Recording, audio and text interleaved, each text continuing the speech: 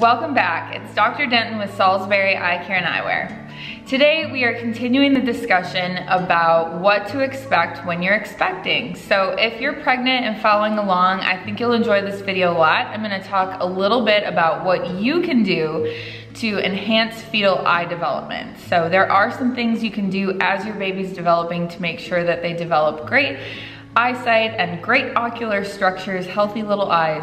So that's what we'll be covering today. Once your little one is born, I'm sure you can envision yourself playing with them, showing them high contrast targets, dangling little colorful toys in front of their face, maybe playing hide and go seek and sort of, you know, from the other room, seeing if they follow you around.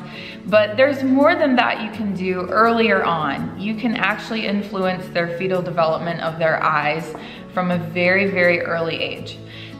It goes without saying that proper nutrition in pregnancy is critically important, as well as nutritional supplementation. I think whoever you see, a midwife, OBGYN, whoever you choose to see as your care provider is gonna tell you to be on a great prenatal vitamin. And I think that's absolutely true. That's gonna enhance fetal development to begin with. When we talk about the eyes in particular, there are a couple vitamins I wanted to touch on that are extra important. So you all heard that you should eat a lot of carrots. Those are great for your eyes. And in this case, that's absolutely true. Vitamin A is one of those vitamins that is critical for retinal development. So vitamin A is gonna contain retinol, retinal, and retinoic acid.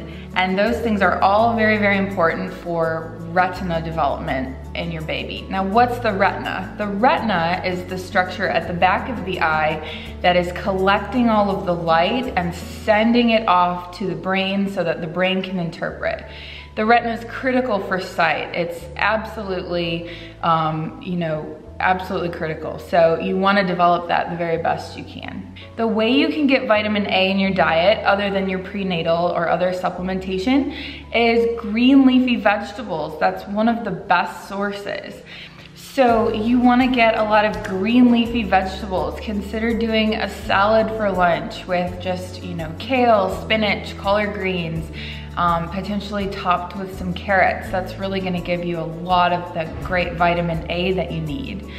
Another thing you might not expect is that vitamin A is present in a lot of breakfast foods. So you can get it from eggs. Eggs are wonderful, as well as fortified skim milk, and a lot of fortified cereals are gonna have great amounts of vitamin A as well.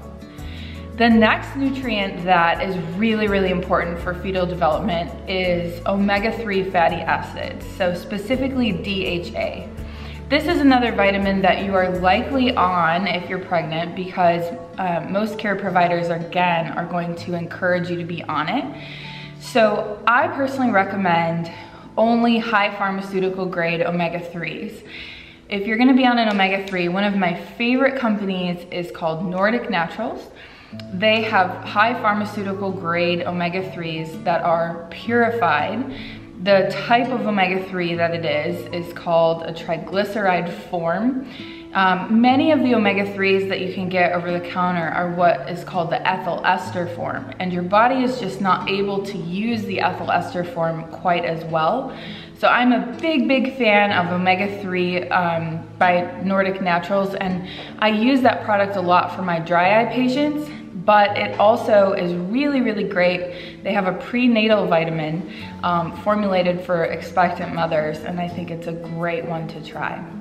Now, you can also get omega-3 in your diet, but when you are pregnant, they recommend that you watch those sources very carefully. The biggest concern is getting too much mercury in the fish that you consume. So here is, again, this is just kind of the regular version of a Nordic Naturals omega-3, but they also make a prenatal version that I think is worth trying out. They're not sponsoring this video, but that's just what I tell my patients every day. And then finally, I have a sort of nutrient that is a little bit different and unexpected, and that is just good old sunlight. So it absolutely is a good idea to get outside and enjoy a little bit of sunlight when you're pregnant. Obviously, you want to protect your skin and protect yourself from other problems that sunlight brings with it. But sunlight is critical for retinal development as well. I was telling my husband about this and he was like, there's no light in there. How in the world would a baby see any light? But there are actually some photons that can make it through, and there's actually the ability to detect light even within your womb. So you do want to get sun exposure when you're pregnant for that reason, again, safely. And it's really interesting, actually. It's been shown that mice who are like mother mice who are put in a dark room and don't have any sunlight exposure throughout their pregnancy, their little mice children are born with more eye problems than if they had been exposed to light. I think the same has been found in northern latitudes where you get pregnant in the winter, have like no light exposure. There are certain eye conditions that are more common and prevalent in those populations. So sunlight's really important. Aim for 10 to 15 minutes a day if you can. If you're in a northern latitude, you could try a sun lamp, but again, protecting your skin is really, really critical. I don't want to encourage you to do anything unsafe for your skin. I hope you enjoyed the information about those 3 specific nutrients. Remember, green leafy salads, fortified breakfast foods for your vitamin A, lots of quality fish sources, and supplementing with a prenatal DHA supplement. And then finally, getting outside and getting some sunlight will help develop those baby's eyes. In the future, we're gonna cover what to do once the baby's out and how to develop eyes then and kind of what you can expect. I hope you enjoyed this video. We are back every single Wednesday with more eye health tips and tricks. And if you liked this video, wanna see more, comment below, give us a like, and make sure to subscribe. We'll see you next time.